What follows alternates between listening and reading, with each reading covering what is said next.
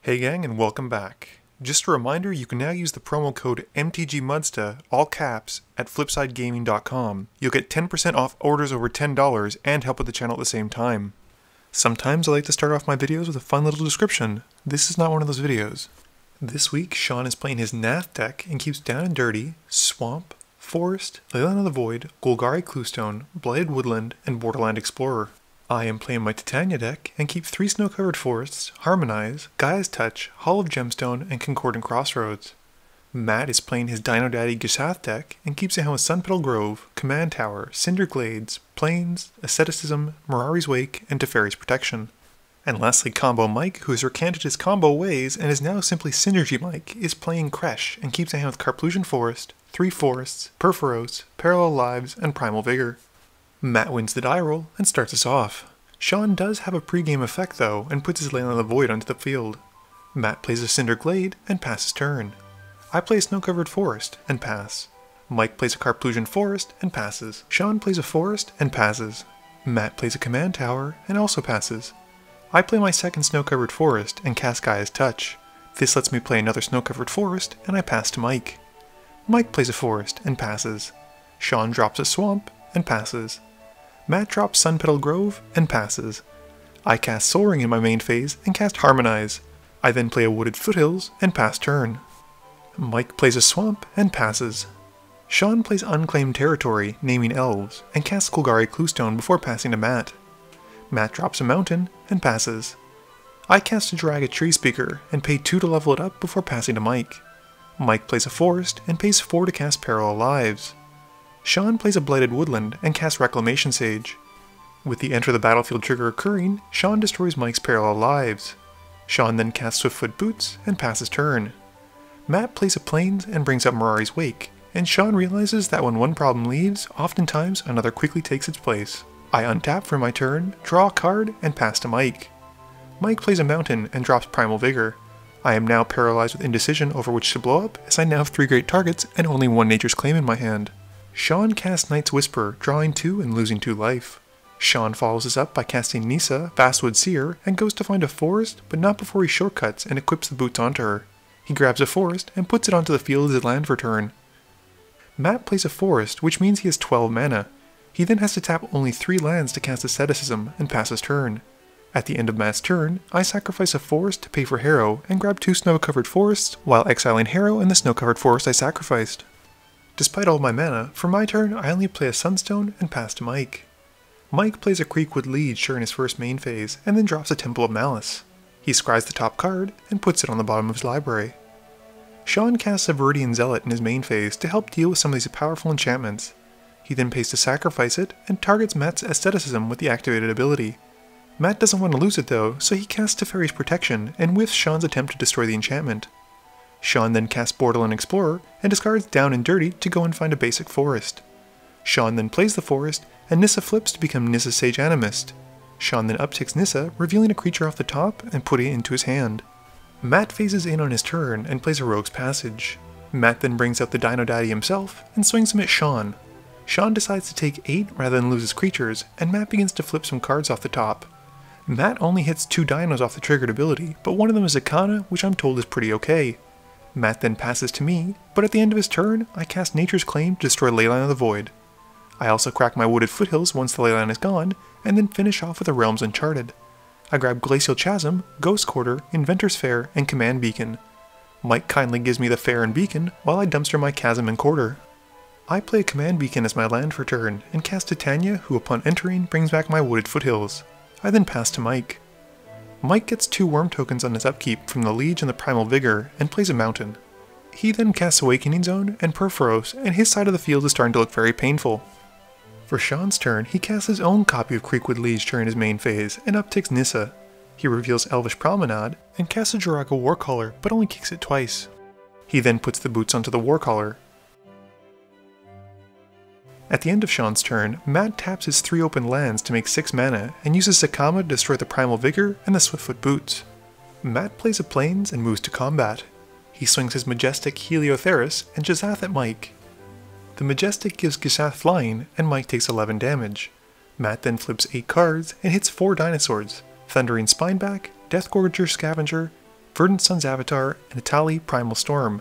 Matt then gains 25 life from the Verdant Sun's avatar, seeing all those big old dinosaurs coming into play, and he also gets to exile my Glacial Chasm with his Scavenger Enter the Battlefield trigger. Matt then casts Wayward Swordtooth in the second main phase, gaining another 7 life, but also gains City's Blessing. Matt then plays a Temple of Abandon, scrying the top card and putting it on the bottom. At the end of Matt's turn, I cast Beast Within to destroy Mirari's Wake, and Matt has a response. Matt taps 3 lands to float 6 mana, and has Sagama blow up my Gaia's Touch and Mike's Awakening Zone. I take this opportunity to crack the Wooded Foothills again, taking 1 to go and find a snow-covered forest and get an elemental token. During my main phase, I cast a Scavenging Ooze and pass to Mike. On Mike's upkeep, he gains only 1 Worm token, but deals 2 to everyone thanks to Perforos. Mike then plays a Forest and casts Fecundity. He passes to Sean. Sean also gets a Worm on his upkeep and has brought the appropriate tokens. Sean then casts Nath the Guild Leaf and upticks Nissa, revealing Golgari Guildgate. He gets to put it into play and casts Arterial Flow, and all of Sean's opponents discard 2. Before the spell resolves though, Matt casts Chaos Warp and targets Perforos. Mike then shuffles it in and reveals Altar of Dementia. And with the Arterial Flow resolving, we all then discard 2 cards if we can, and Sean gains 5 elves. Mike then sacrifices his Worms and finally his Liege to mill Matt for 11 cards. While Matt is milling, Mike also takes the time to cast Fresh Meat and gains 4 Beastie tokens. Mike also gets a draw from Fecundity for all of his creatures dying. Matt casts Cultivate in his first main phase and grabs a forest and a mountain. The forest hits the field tapped, and Matt plays the mountain for turn. But even without a hand though, Matt's board is still terribly threatening, and Matt moves to combat. He swings Atali, the Majestic, and Gishath at Sean, giving Gishath flying. We all reveal off the top for the Atali trigger, and wouldn't you know it, Perforos is 1 card away from coming back. Matt also hits the Lightning Greaves from Sean. Sean then chumps Atali with an Elf and takes 11 damage. Matt then reveals the top 8 cards and hit Gorean Ceratops and Polyraptor, gaining 10 life from the Verdant Sun's avatar. Matt then gears up Gishath with the Lightning Greaves and passes turn. At the end of Matt's turn, I have Scavenging Ooze devour 7 creatures from my opponent's graveyards, and I also gain 7 life as the Ooze gains 7+1+1 counters. I play a Blighted Woodlands as my land for turn, and crack it to grab 2 snow-covered forests. This also gets me another elemental token, and I pass to Mike. Mike casts Soul Ring and brings out his own copy of Reclamation Sage. He has it come into play and destroys Matt's Asceticism. Mike then proceeds to bring Emrakul's Evangel and passes turn. On Sean's upkeep, he gains another Worm token and has me discard a card at random with Nath. Sean then draws for turn and upticks Nissa, revealing Putrefy and puts it to his hand. Sean then plays a Bayou and casts Elvish Promenade. He gains 9 elves and drops Elixir of Immortality, cracking it almost as soon as it comes out. This lets him shuffle his graveyard into his library, and he gains 5 life. Moving to combat, he swings 5 elves who are 4/4s at Matt, and Matt activates Zakama before moving to blocks. He has Zakama deal 3 damage to the Liege, killing it, and Sean gets a draw card from Fecundity. Matt then decides to just take the 15, and with nothing else, Sean passes turn. During Matt's main phase, he moves the Greaves to his Majestic and swings Atali, the Gorean Ceratops, the Majestic, and Gishath at Sean. This gives all of Matt's creatures double strike thanks to the Gorean Ceratops, and Gishath learns how to fly again. We then exile the top cards of our library, and Matt, Mike, and I reveal Heroic Intervention, Soul's Fire, and Llanowar Elves respectively, while Sean reveals a land. Matt decides to cast Heroic Intervention, but Sean's ready with a Putrefy to target Gishath. Matt responds to this by casting Soul's Fire to have Zakama deal 10 to Sean. Gishath then dies, and I sacrifice a snow-covered forest to save Sean in the hopes that he'll help us deal with Matt's onslaught of dinos. Matt then blows up the Sunstone with Zakama and casts Llanowar Elves, who deals 2 as it comes into play. Matt also gains 1 life and then passes turn. I draw for turn, and with nothing really impactful in my hand, I pass. Mike plays a Temple of Malady and scries. He bottoms the card and then casts Kresh the Blood-Braided. Mike then taps his Evangel, sacrificing his board, which gives him 6 3/2 Eldrazi tokens, and gives Kresh 17 +1/+1 counters, and draws him 6 cards. Mike then casts Impact Tremors, and passes to Sean.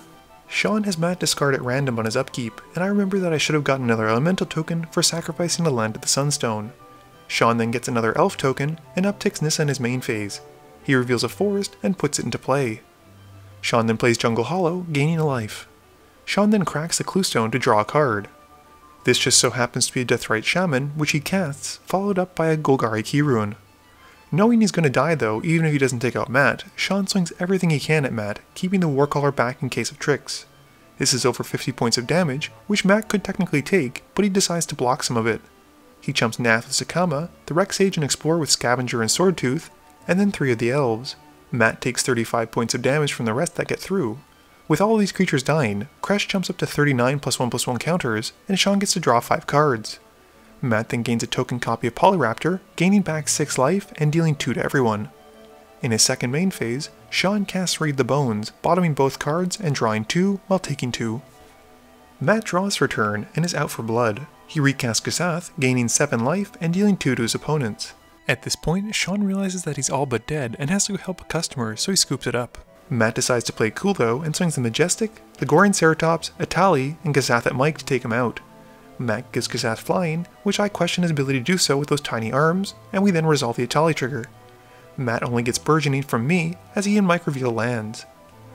Mike, knowing that he's about to die, decides to play Kingmaker and sacrifices his 6 Eldrazi to mill Matt for 18. Kresh also gains 18 +1/+1 counters, bringing him up to a whopping 57 +1/+1 counters. Mike then sacrifices Kresh to make Matt mill the remainder of his library and dies to combat damage. At this point, Matt can't kill me, and all I have to do is pass my turn so that Matt fails to draw and loses the game. Game review time. So I think you could basically say either Matt or I won this game, depending entirely on whether or not your playgroup allows for spite plays.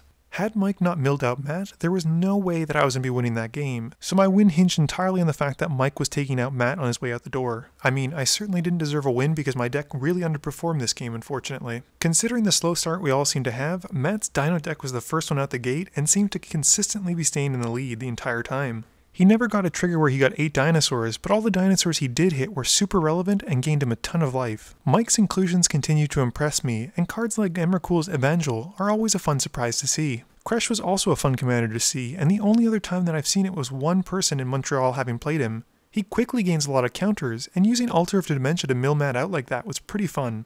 Sean is continuing to test his Nath deck, and as you can see, he quickly gets a bunch of Elf Warrior tokens whether he's trying hard or not. With a board full of 1/1s, you really don't need a lot of pumpers in order to be able to do a ton of damage, as you saw when he was swinging with only the Draga Warcaller with 2 counters on it and was able to do a ton of damage. It was certainly a unique ending, and I'm glad I got to share it with you all, so please let me know what you guys think about the ending in the comments below. Please be sure to tune in every Monday and Thursday at 11 AM Eastern Standard Time for a guaranteed new video. You can also follow me on Twitter at MTGMudsta. You can find me on Facebook at facebook.com/mtgmudsta, and lastly, you can check me out when I stream at twitch.tv/mtgmudsta. This video is brought to you in support by my patrons. If you're looking for a way to help out the channel, please be sure to visit the link below. Thank you all for watching this video, and don't forget, friends are just opponents you haven't eliminated yet.